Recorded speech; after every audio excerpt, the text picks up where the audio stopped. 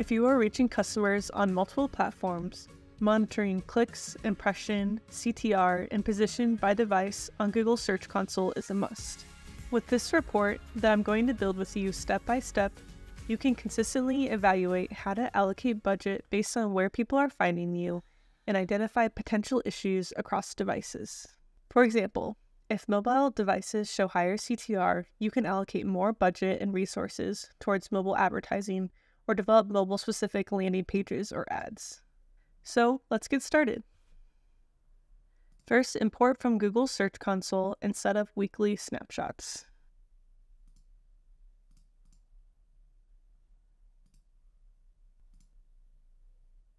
On a new Analysis tab, I'm going to make a few pivot tables, one for each of the snapshots. This is the average clicks, impression, CTR, and position by device. Also note that these averages are cumulative throughout the month.